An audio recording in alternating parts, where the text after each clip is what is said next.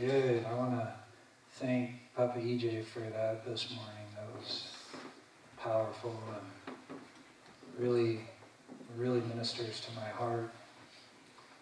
The battle is fierce, and it's more fierce if you feel like you're alone. And it's good to know that we're not alone. Yeah.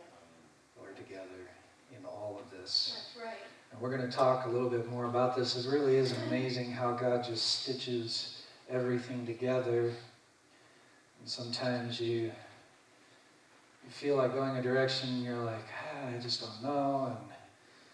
And God comes in and reassures you, that's the direction I want you to go. And so then you go there, and then you see how He's planned everything out. And it's really amazing to watch Daddy take care of stuff like that. If you have your Bibles, you can turn to Joshua chapter 1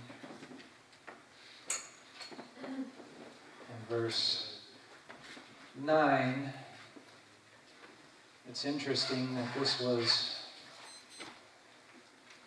the verse I had actually put this verse down last night, and then I get into my YouVersion app this morning, and this is the verse for the day, and so it's kind of interesting that it shows up. It's one of my life verses, and it's probably, I would say, the most impactful verse that's been over my life. As I think about life verses, I have a few, and we'll actually be looking at 3 of them today as we go through our message. But Joshua 1:9 says, "Have I not commanded you, be strong and courageous, do not be frightened, and do not be dismayed, for the Lord your God is with you wherever you go." We're looking in the issue of spiritual warfare, and if you were here Wednesday night, we brought out a map of Rollins, and we started circling strongholds in our community.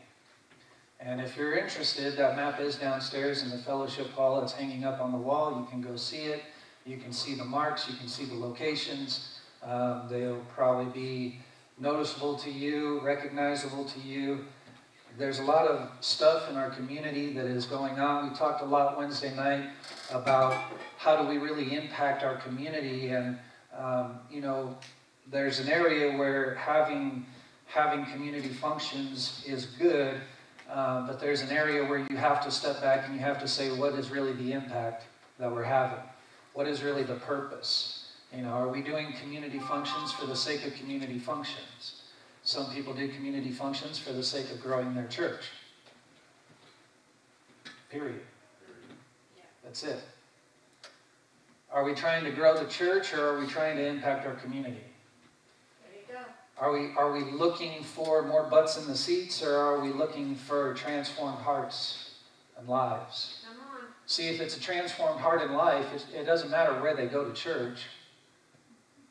If they're hearing the word, if it's, I look back on my life, and there's multiple churches of multiple flavors that I have been a part of in my journey. And there's multiple speakers that I have attached to in my journey of different flavors.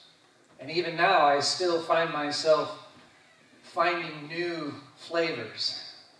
I like flavors. I like to cook. I like good food.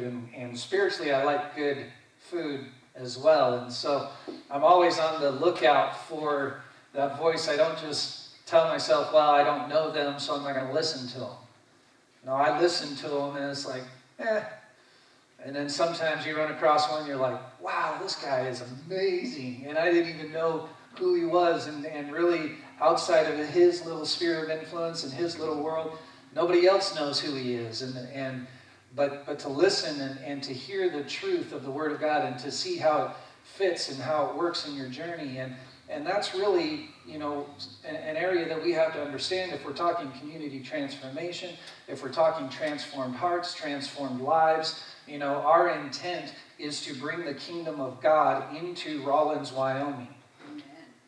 That's our intent, is to expand the kingdom of God in this community, in this town. And to really function effectively in the kingdom of God here in this church.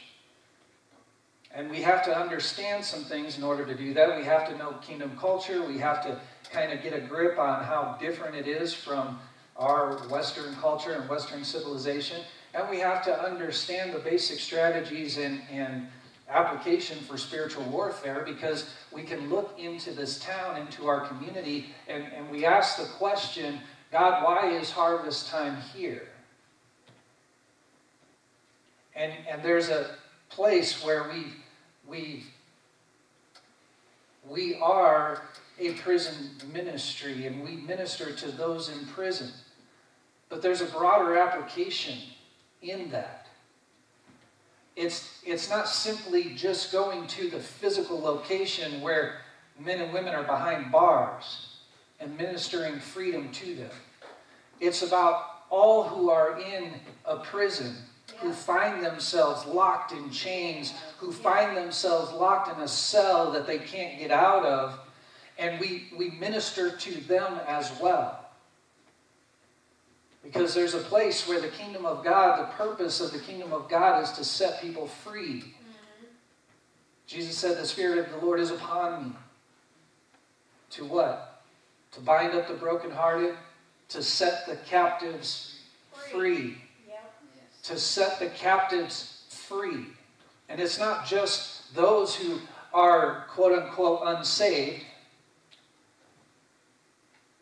It's every captive needs to be set free. That's right. And there are people who would align themselves as children of God, whether that's a reality or not, that's up to God to judge.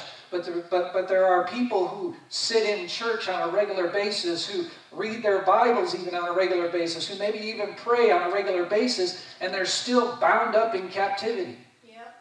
They have not realized the truth of that song we sang today, which is from the scripture, that who the Son sets free is free indeed. Yeah, it's good, you can say it, you can read it, but is it true in your life? I mean, really true.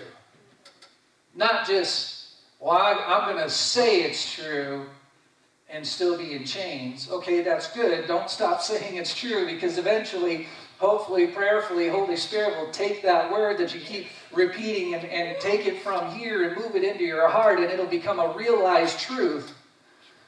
But is it actually a realized truth in your life that you are walking free?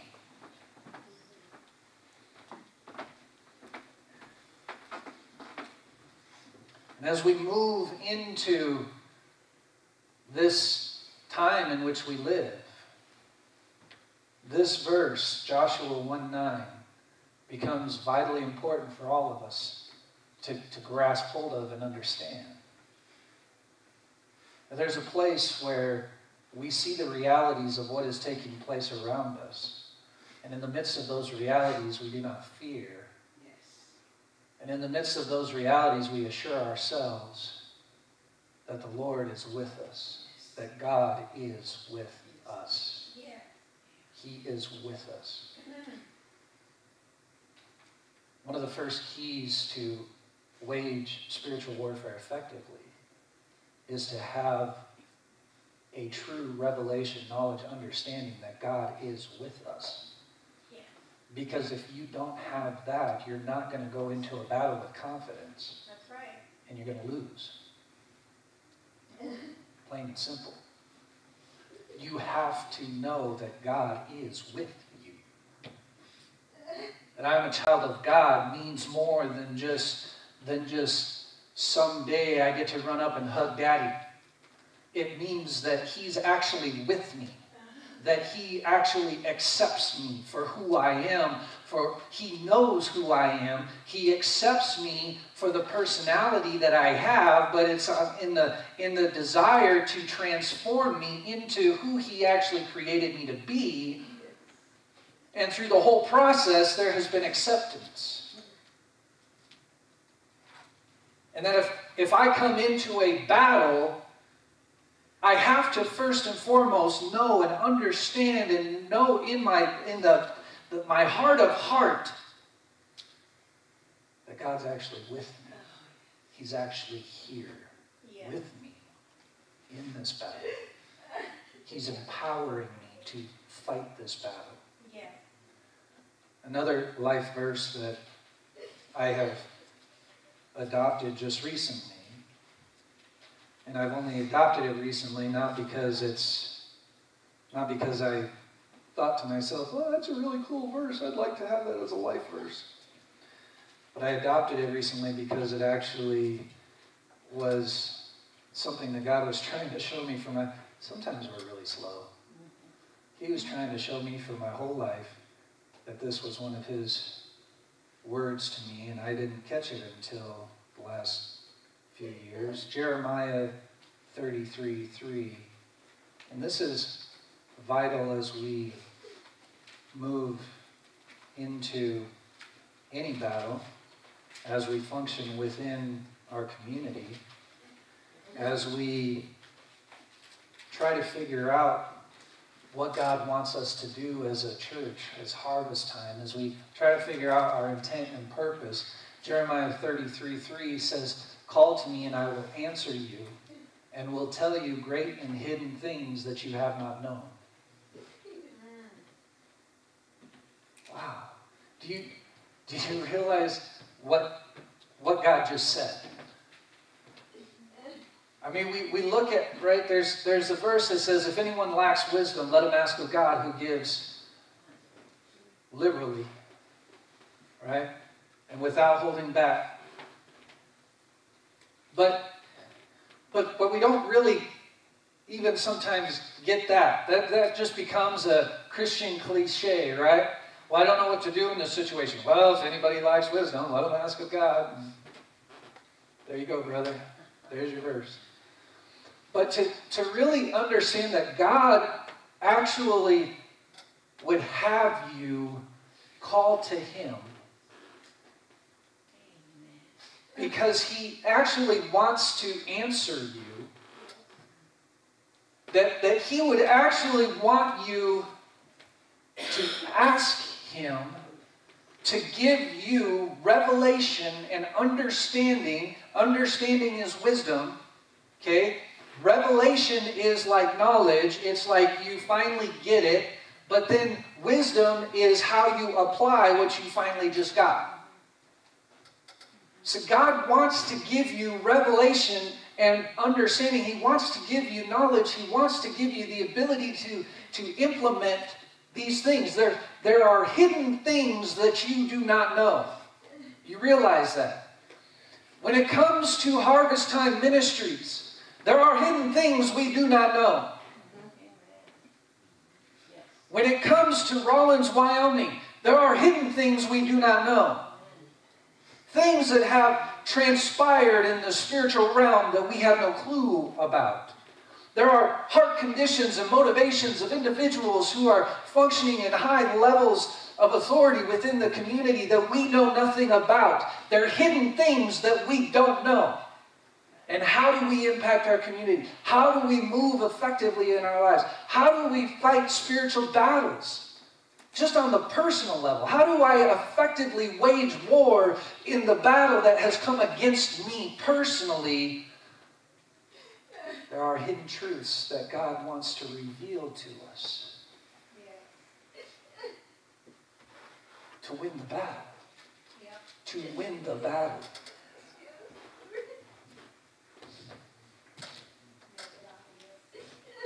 Make it obvious. Yeah.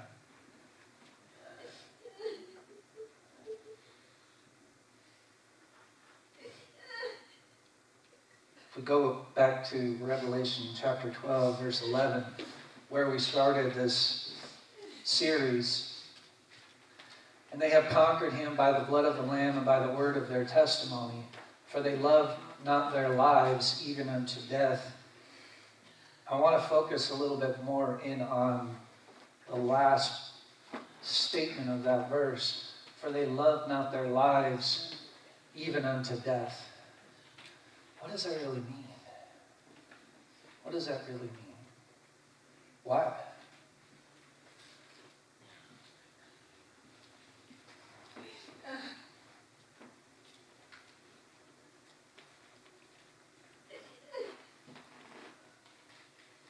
Last message we talked about the seeds that were sown.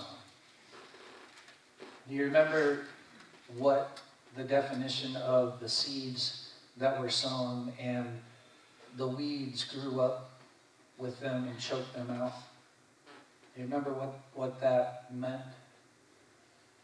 It was the seeds that were sown and they took root, but then the weeds were actually the cares of the world that came in and choked out the seed, choked out the plant.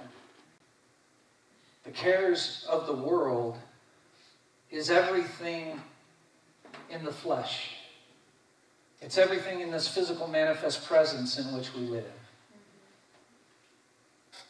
It's your bank account, or the lack thereof.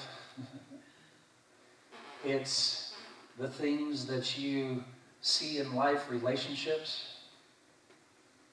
Those are wrapped up in the cares of this world.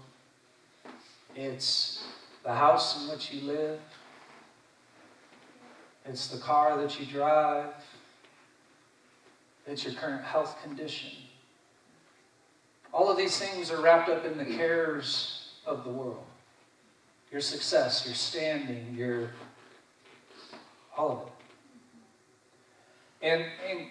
And the word of the kingdom, this is what the parable was saying, is that the word of the kingdom comes to you and you receive it and it's planted and it takes root and it starts to grow, but then you start to shift focus from the word that you were given or from the word that you received into the reality, the manifest reality of your current circumstances. And the manifest reality of your current circumstances doesn't look like the word you received. And it becomes a care of this world that you now are moving in flesh mode or in the natural mind, trying to figure out how you're going to overcome these problems, these circumstances, these situations, how you're going to get more money, how you're going to get a better house, how you're going to get a better name, how you're going to get all this stuff.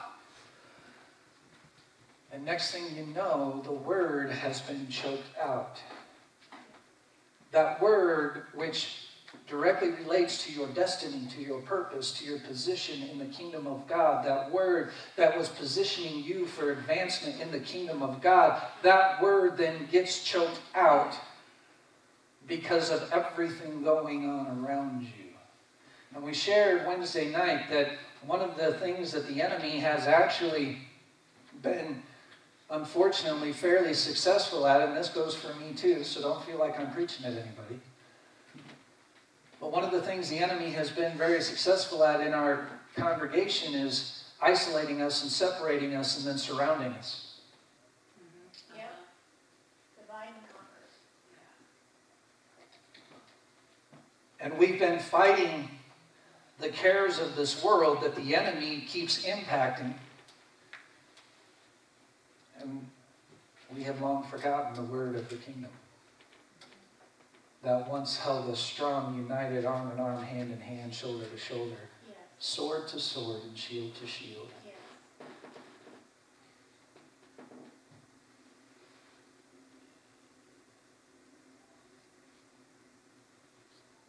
One man wasn't meant to fight a war.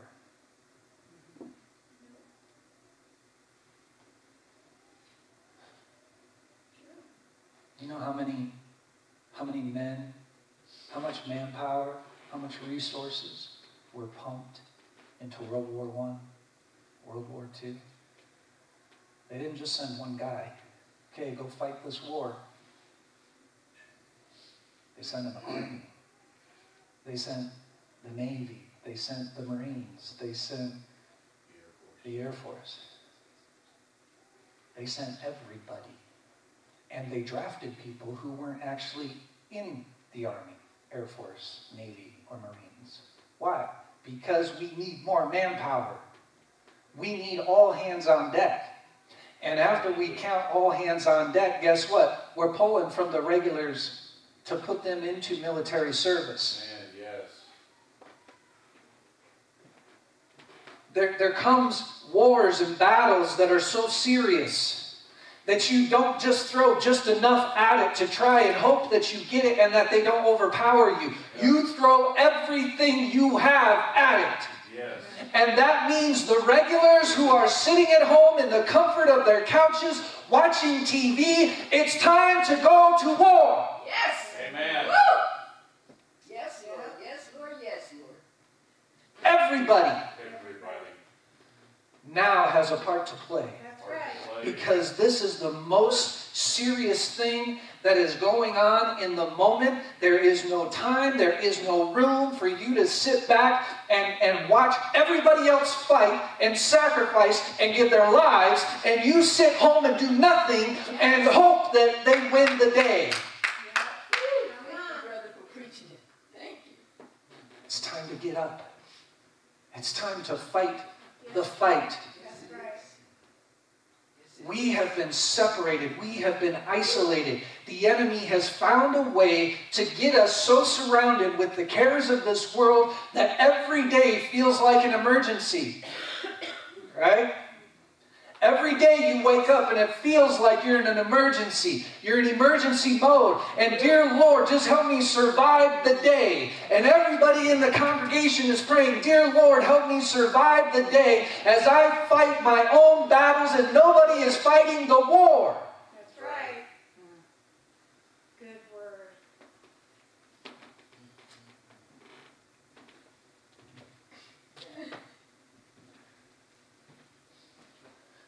This means I don't care what happens to me. I'm going to stand with my brother and sister today. Yep. I don't care the attacks that are going on in my life. I'm going to stand with them today. Yep. We're coming together today. Together. We talk about the issue of corporate prayer. We talk about why do we come here in the mornings for corporate prayer. It is the moment in time in our lives, Monday, Wednesday, Friday, 7 a.m. to 8 a.m., 1 hour, 3 days a week. We could say, I don't care about the emergencies in my life. I am coming together with my brothers and sisters in a united heart and a united purpose because there's a war that's greater than the battle and I need to get into the war. Yes. Amen. Woo. Ooh. Yes, Lord. Yes, Lord. Ephesians chapter 6. Wednesday I threw out some verses, spiritual warfare verses. We didn't really have time to dig into them much. So I want to dig in a little bit today. Ephesians chapter 6, starting in verse 10. And this is one we're very familiar with and we know. But I just want to highlight some things in here that I think maybe we just need to hear today. Starting in verse 10, it says, finally, be strong in the Lord and in the strength of his might. Put on the whole armor of God that you may be able to stand against the schemes of the devil. For we do not wrestle against flesh and blood, but against the rulers, against the authorities, against the cosmic powers over this present darkness, against the spiritual forces of evil in the heavenly places. Therefore, take up the whole armor of God, that you may be able to withstand in the evil day, having done all to stand firm. Stand therefore, having fastened on the belt of truth, and having put on the breastplate of righteousness, and as shoes for your feet, having put on the readiness given by the gospel of peace. In all circumstances, take up the shield of faith, with which you can extinguish all the flaming darts of the evil one. And take the helmet of salvation and the sword of the Spirit, which is the word of God, praying at all times in the Spirit with all prayer and supplication. To that end, keep alert. Heard that word today. Keep alert with all perseverance. Be the watchman. Keep alert with all perseverance, making supplication for all the saints. For all the saints. Not just for you and yours. For all the saints. For the army. For the army. For all the saints. Making supplication. To go back to Revelation chapter 12, if we were to read through all of that. You see, when there was this confrontation in the heavenlies, and God and the armies of God cast the serpent down, the dragon down to the earth. The very next thing it says is, woe to the earth, for the dragon has been cast down, and he knows that his time is short. And he is going to wreak havoc on the earth because he knows his time is short.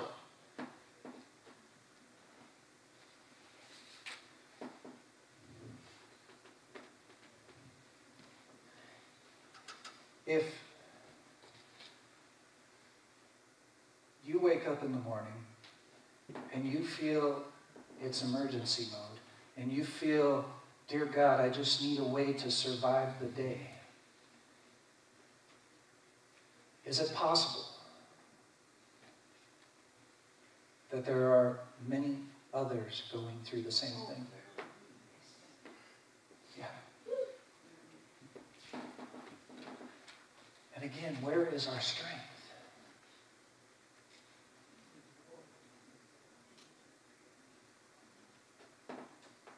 This is my battle. It's all me. I got to fight it out on my own. I guess I just have to win or lose, live or die. Here it is. Me and a legion of demons. Let's go.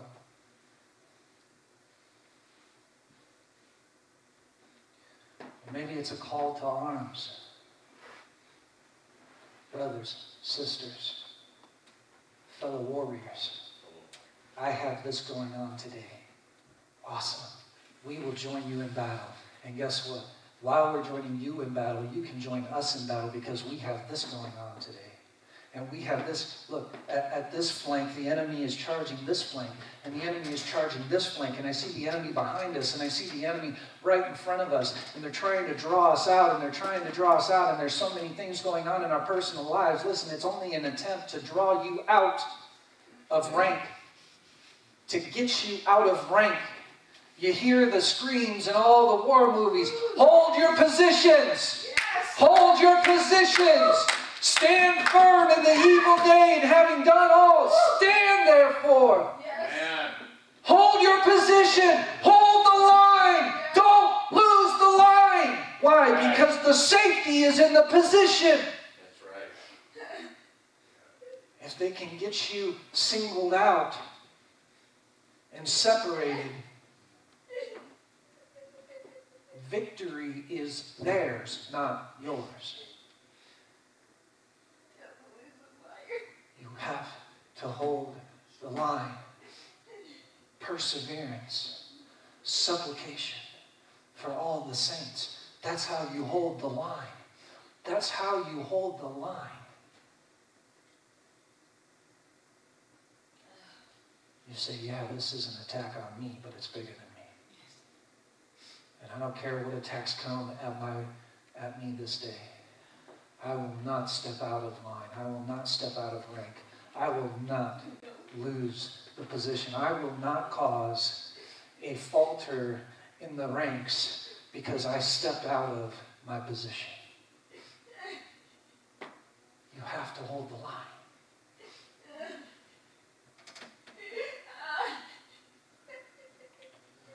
And also for me, Paul says, pray for me, that words may be given to me in opening my mouth boldly to proclaim the mystery of the gospel, for which I am an ambassador in chains, that I may declare it boldly as I ought to speak.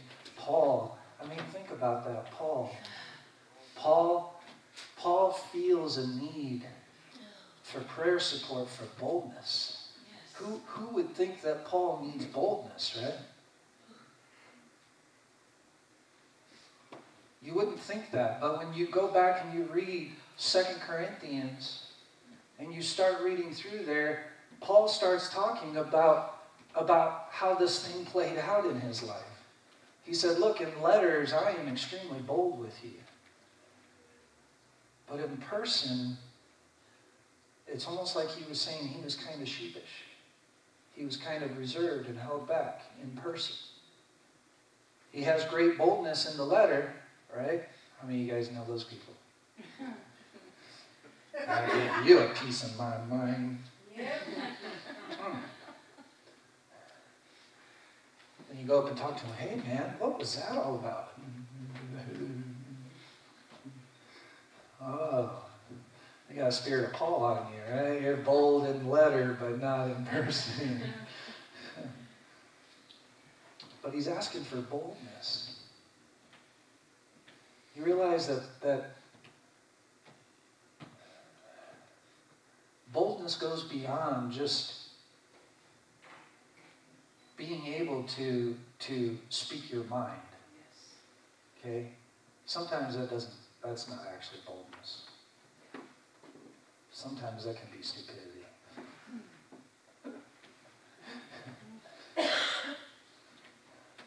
Boldness is about facing the battle with courage. Boldness is about not turning and looking back once your hand is to the plow. Boldness is about seeking out help and strength from others when you're not. Boldness is about the effectual proclamation of truth in a culture that is built on lies. It's boldness. Boldness is not about tearing people down. Boldness is just about speaking truth.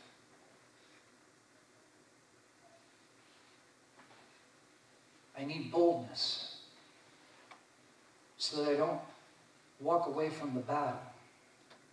Boldness so I keep pressing in. I wonder at times how often Paul, in the midst of his hardship, would look back in his life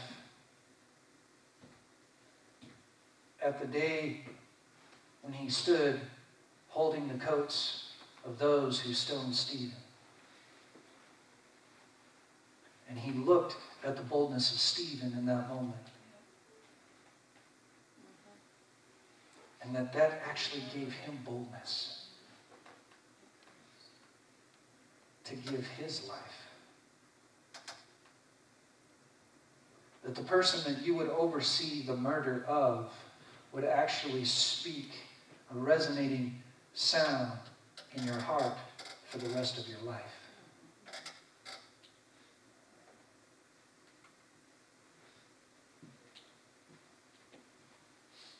And then knowing that, you still push forward.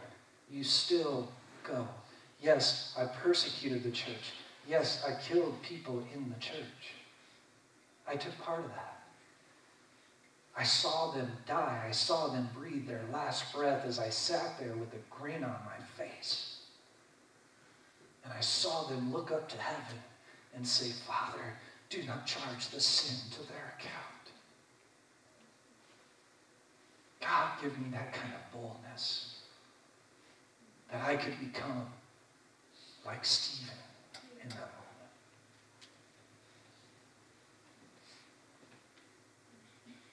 Second Corinthians chapter 10.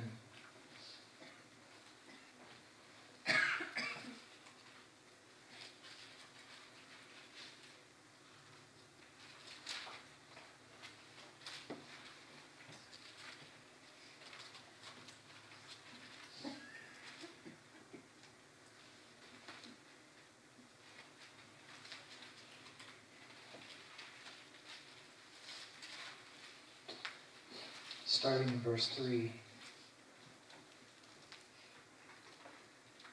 For though we walk in the flesh, we are not waging war according to the flesh. For the weapons of our warfare are not of the flesh, but have divine power to destroying strongholds. We destroy argument and every lofty opinion raised against the knowledge of God, and take every thought captive to obey Christ, being ready to punish every disobedience when your obedience is complete. I think, do we have the next? Yeah. Look at what is before your eyes. If anyone is confident that he is Christ, let him remind himself that just as he is Christ, so also are we. In Ephesians chapter 6, it said, "For we wrestle not against flesh and blood, but against principalities, powers, and rulers of darkness of this world." And here we see Paul saying that our weapons are not weapons of flesh, but they're mighty, right? Again, we come back to the issue of the cares of this world, because we've all been wrapped up in the cares of this world. And Paul spends a lot of time distinguishing the difference between the flesh and how we're actually going to fight the spiritual battles, how we actually wage effective war. See, the problem is when we get wrapped up with the cares of this world, then we try out of our mind to figure out the solutions. We turn to natural things. We turn to natural solutions. Well, if I do this, then maybe they'll do this. Or if I do this, it'll fix this. Or if I can do this, then this will happen and everything will turn for my good. If I don't do this, or if our mind goes into problem solving mode. And being a good problem solver is good. It really is. Not knocking that. Don't lose that ability if you have that ability. But understand that can limit you in the area of fighting a spiritual battle. Because you're going to be focused on how do I solve this problem in the natural, when the answer is not a natural answer. The answer is a spiritual answer. This is a spiritual issue. This is a spiritual problem. This is part of what we've been talking about, what we set the stage with this series on the issue of the root. The issue of the root is that it's a spiritual problem. It's not going to be solved by natural means. You can't just will yourself to not do this anymore. This has to be taken care of on a spiritual level. That's the only way it gets solved. The only way you can fight the battles is on a spiritual level. You have to overcome the flesh. You have to overcome the flesh. And overcoming the flesh is not just gritting and baring your teeth until somehow you gain the ability to not do what you really, really, really, really, really want to do. Overcoming the flesh is killing and crucifying the very desire to do what you really, really, really, really want to do.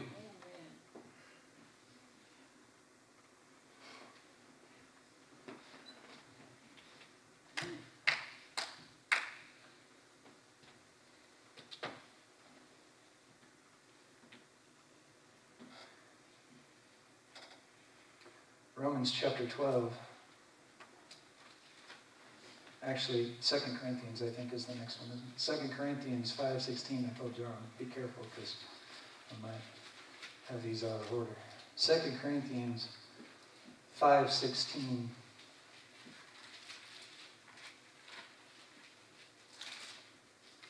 It says, "From now on, therefore, we regard no one according to the flesh.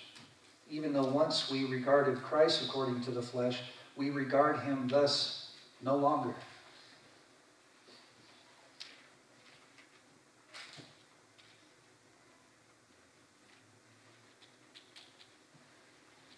The cross and the resurrection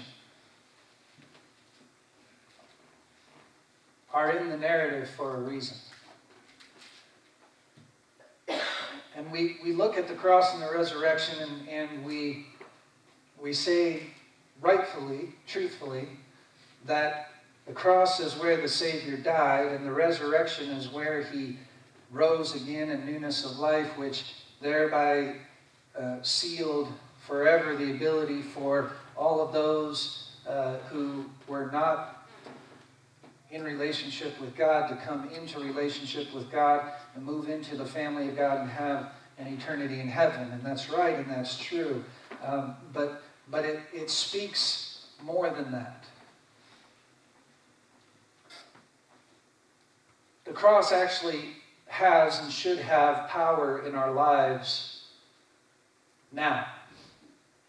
And by having power in your life, I don't just simply mean the power to get you a ticket to heaven for all eternity.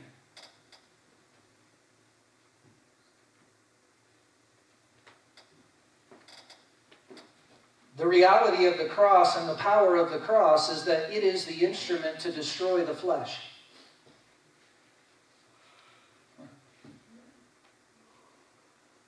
It was the instrument that was used to put to death the flesh. And the flesh of Jesus hung on the cross and died. The flesh of Jesus was put to death. If we understood the power of the cross, we would take our flesh to the cross and allow the cross to put our flesh to death. Because as long as we're holding on to the flesh, and as long as we have failed to submit our flesh to the death of the cross, then we always have a tag in the fleshly realm that interrupts our ability to effectively engage in spiritual warfare. There will always be you're ready to swing, you just, right? And something pulls you back. Man, I was that close. Almost decapitated that dude, right? But at the last minute, I got pulled back. What was that? That was your flesh. You almost had victory. But your flesh got in the way.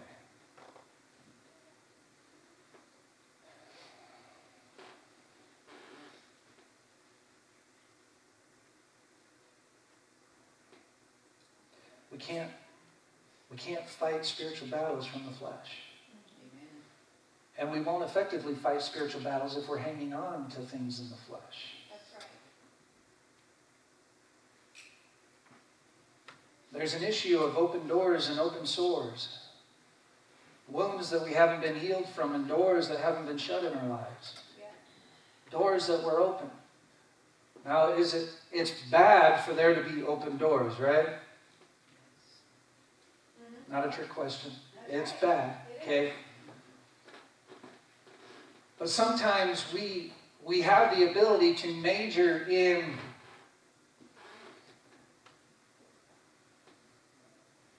really causing more wounds in people's lives because of the doors that they open.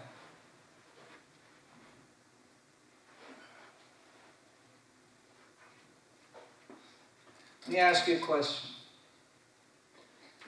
If I'm sitting in my house and my door's open, it's a hot summer night, door's open, and some crazy guy off the street runs into my house, holds me at gunpoint, and steals everything in my home, and then runs out. Now, this is a real natural thing that happened, okay? Pretend this really happened. And I come to you and I say, man, I don't know what just happened. I had the door open in my house and this guy just ran in, held me at gunpoint, and then stole everything in my house. Is your response going to be, guess you shouldn't have opened the door? It's your fault. You opened the door.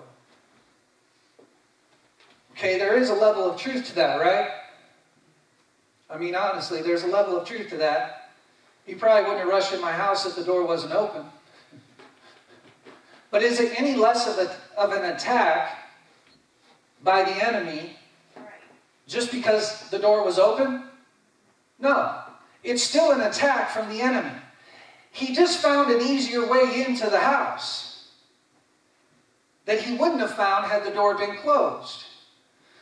So when people get attacked because there's been open doors in their lives, and the Christian comes in and says, well, serves you right, I guess you shouldn't have had an open door in your life. Really? How about you help them shut the door? Amen. See, this is part of our isolation issue. We get isolated and we don't want to go to people. Why? Because I get beat up for the open doors in my life. Rather than showing me how to shut a door, you yell at me for having an open door to begin with. The reality is that open door probably wasn't open until early on in my life and had nothing to do with the door that I opened since I knew the Lord. I just never figured out how to shut the stupid door. Are we so powerless in our Christianity that we look to see the vengeance of God as a reality for His existence rather than the power to heal?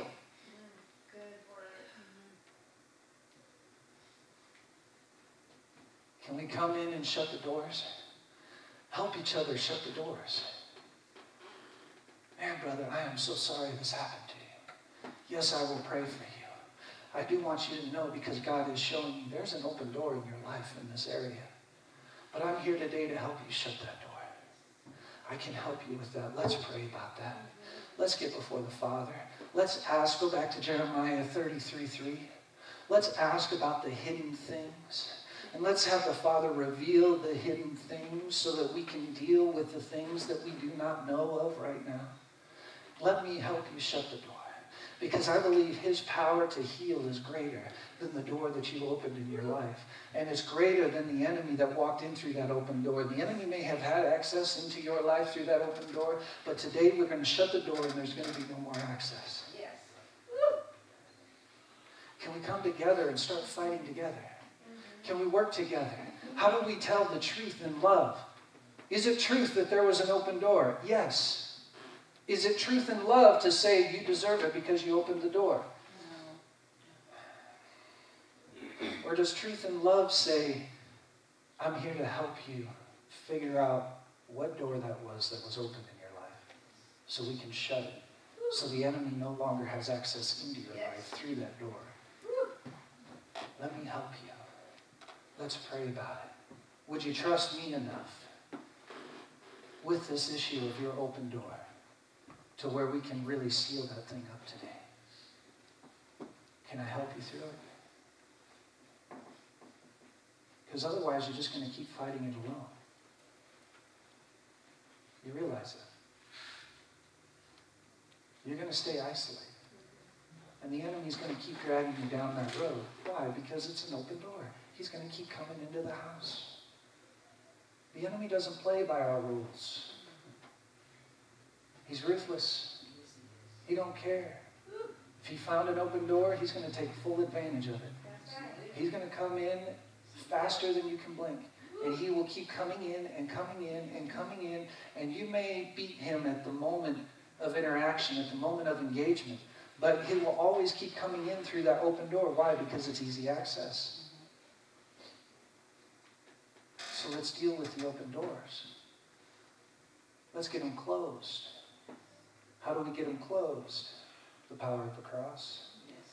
The power of the cross. Ooh, yes. To kill the flesh. Thank you, Jesus. The power of the cross to kill the flesh, to destroy the flesh, so that the doors get closed. And then what do we do from there? Do we just stay there? No, because it didn't stop there with the story of Jesus. It moved on, the power of his resurrection. Paul says that I may know him, the fellowship of his suffering. We don't like that part. And the power of his resurrection, the fellowship of his suffering was his path to the destruction of the flesh.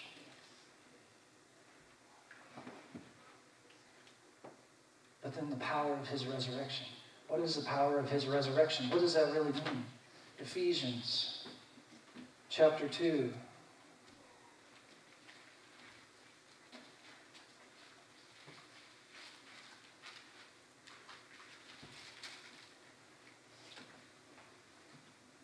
Verses 4 through 7. But God, being rich in mercy, because of the great love which he hath loved us, even when we were dead in our trespasses, made us alive together with Christ. By grace you have been saved, and raised us up with him, and seated us with him in the heavenly places in Christ Jesus, so that in the coming ages he might show the immeasurable riches of his grace in kindness toward us in Christ Jesus. The power of his resurrection. Do you realize what the power of his resurrection was in your life? The power of his resurrection in your life, after the flesh was put to death, is to transport you to a position of spiritual authority, of spiritual empowerment. Your ability to fight the spiritual battles is directly related to your position in heavenly places. Your inability to fight spiritual battles is directly related to your inability to overcome the flesh. But your ability to fight spiritual battles is directly related to your position in heavenly places. You're seated with him in heavenly places, spiritually. Spiritually. You're there. You're next to him. You have access to the throne of God. You have the ability to come into the throne room, to stand before God, the Almighty, the judge of the world. And Jesus sitting there, ever interceding on your behalf. Wow. Thank you, God, because I need that. He intercedes on your behalf. And you can fight those battles because of your position. I am a child of God. I am a soldier in the army of God. I come from the throne room of heaven. Yes. I come with the judgments of God. I come, and that's not just bad, right?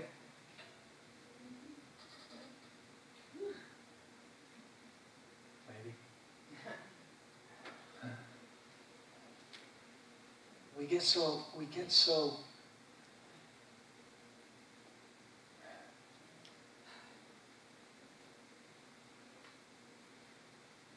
again, we get so focused on God pouring out his wrath that we don't understand that what God initially did was poured out his love. That he loved us so much, that he loved the world so much that he gave his only begotten Son. It is for love's sake that he gave his Son. It's for truth's sake that he has to pour out his wrath, and for love. And the wrath of God is actually the love of God.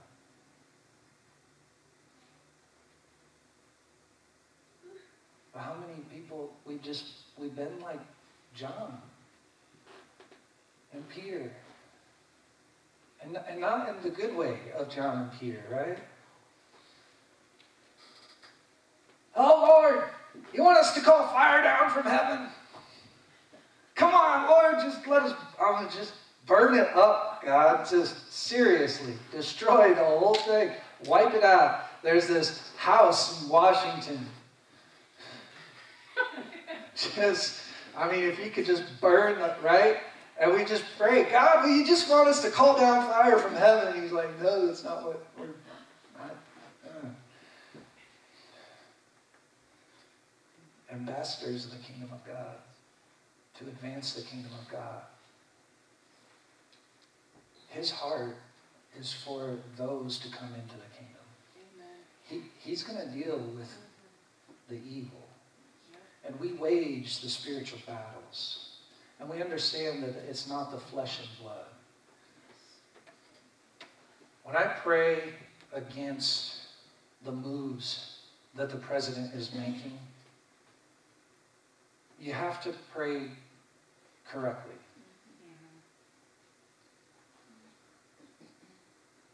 There's a place where God opens invitation to a president to come into the kingdom. You know that. Now, whether you want them there or not. But you know the invitation exists. And you know that it's not an issue of flesh and blood, right? It is a spiritual attempt by darkness to completely overthrow this nation and to destroy this nation. Because of the way this nation was created, And because of the original intent and purpose that God had for America, darkness is seriously trying to disrupt that and destroy that. America has been a beacon of light for way too long as far as the enemy is concerned. Succeeded way too long as far as the enemy is concerned. Been under the blessing of God far too long as far as the enemy is concerned. The attempt by the darkness is to destroy this nation. This is a spiritual battle. This is not a battle of flesh and blood. It's a spiritual battle. You're not going to fight it with weapons of flesh and blood. It's only going to be effectively fought spiritually. How can we fight that spiritually? Again, it's this whole message. We have to come to the place where we come back into our line of formation as the body of Christ. And you say, well, we're just one church in one small town and one small part of the entire nation. But what happens if we never come back into our position in rank because we feel like it's pointless for us to come back into our position in rank? And what if the next church feels the same way? And the next church, and the next church. And next thing you know, you have the same thing happening all over the nation that's been happening even just amongst ourselves within our congregation. All of the churches are separated. All of the churches are in emergency mode. They're all just fighting to survive, and none of them are fighting under the common call of the kingdom of God.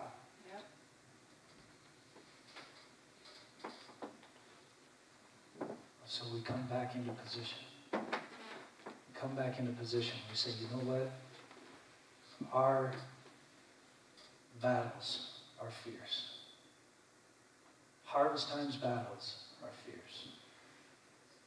Fierce. On an individual level, that means that we as individuals have to, at some point, say, in spite of the fact that my battle is fierce, I'm going to come into alignment with Harvestime corporately. Come back into rank, back into position, back into the battle, and we're going to fight corporately to push forward and to win the day as Harvestime Ministries. In spite of the fact that I still have battles raging on my own. That also means that as a church, we have to say, yes, Harvestime's battles are fierce, but there's a war over this nation that is going on. And so we are going to come back into our position and rank in the military of God. And we are going to flood this nation with our prayers, with our intercession, with our alignment with the kingdom of God. And we're going to take a little bit of time out of Harvestime's battles to focus on the national battles that are waging around us. And as we make those stair steps, we make progression. Now we can fight effectively. God is not calling Harvestime to win the national battle. But He's calling Harvestime to be a part of the national battle. To stand in our position. To stand in our rank. This was part of the process, the whole revelation that came years and years ago about not being distracted from your calling or from your purpose. Why do you think that was such a big revelation? Because you got to stay in rank. You got to stay in position. God's the one who designed you to be in a certain place, doing a certain thing for the effectual advancement of the kingdom of God. And if you get distracted or you pick up a calling that's not yours and you start chasing callings and you don't stay true to the calling that God has placed on you as a congregation, then you're stepping out of rank and you're stepping out of position, out of the military line that He created. It's His line, it's not yours. You don't get to pick and choose, right? You're in the military. Did you get to pick and choose? No. I was in boot camp. I didn't get to pick and choose nothing. We need a volunteer. Rick, thank you for volunteering. I didn't say anything. No, you're going to be here. You know, look, drill instructor, I know that's what you want me to. I'm just not feeling it today. I don't want to carry the colors today. I'm going to be back there. Put me kind of in the middle of the pack today, okay? Just let somebody else carry the colors today, okay? You get tore up, man. You don't tell the drill instructor where you get to be in the position of the rank. You don't get to decide that. He decides that. God decides. God decides. And God has called you here for a purpose. He has decided this is your position in the battle. This is your position in the front line, in the line, wherever we find ourselves placed in the battle, this is where you belong. I am putting you here. But God, I don't want to. I don't care if you don't want to. This is where you're going. You ever said that to your kids? If not, you should. Sometimes. I don't care what you want. This is what I said.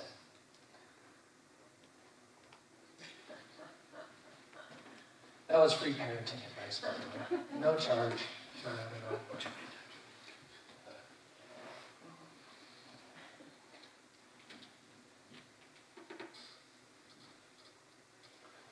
So how do we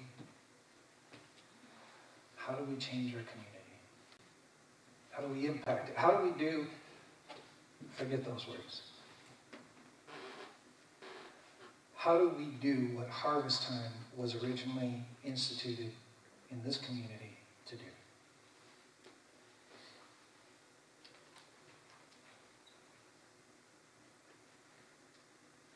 Get off the couch and get into the battle. This is serious time. Yes. Amen. This is serious time. Amen. We had our time that we could sit on our couch, eat potato chips. I still do that. It's still good. When life wasn't serious, when things weren't serious, we had our time. And probably, truth be told, if more believers didn't take such a big break during those times, we probably wouldn't be where we are now. I don't know. May or may not be true. Regardless, though, now is the time to get involved. It's draft season, and I'm not talking about football. It's time for everybody to become engaged. You say, well, my battles are, you know what, as you draw in, as you come in, you will find more strategy, more ability, and more strength to fight your personal battles as you come in to fight the corporate ones. Right.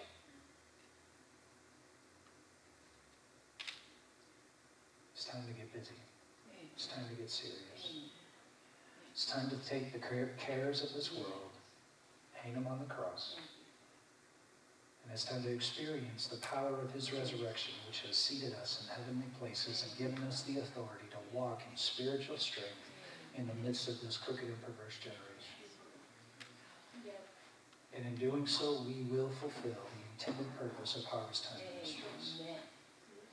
So, Lord, we just thank you for your word. We thank you for everything that you are doing in and through us, Lord. Lord, as we look out into our purpose, I just pray, Lord, that you would help us to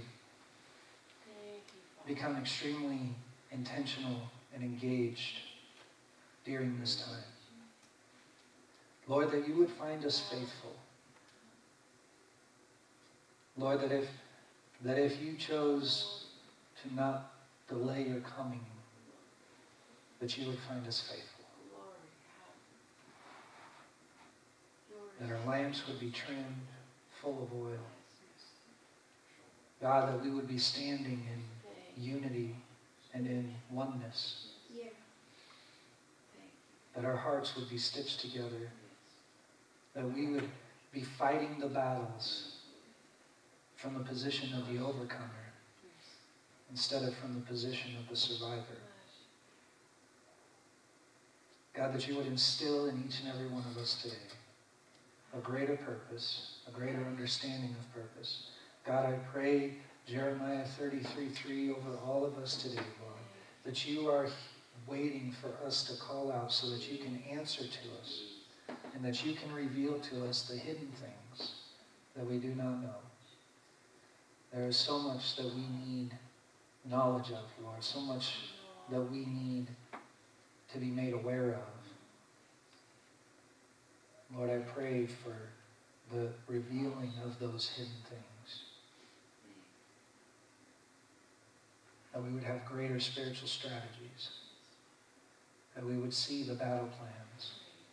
And that we would be able to do our part in standing in our position that you've placed us in. I thank you so much for every person here, Lord. They are extremely, extremely strong warriors, Lord. And we've walked through a season where we've been isolated and we've been separated. Lord, we come back together today. Today we declare that Harvestime Ministries will no longer stand individually, separated, removed from the strength of numbers. But Lord, we declare that today we stand together, shoulder to shoulder, sword to sword, and shield to shield.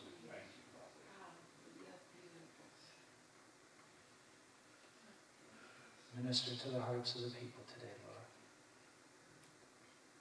Show us how to go out and impact our community this week.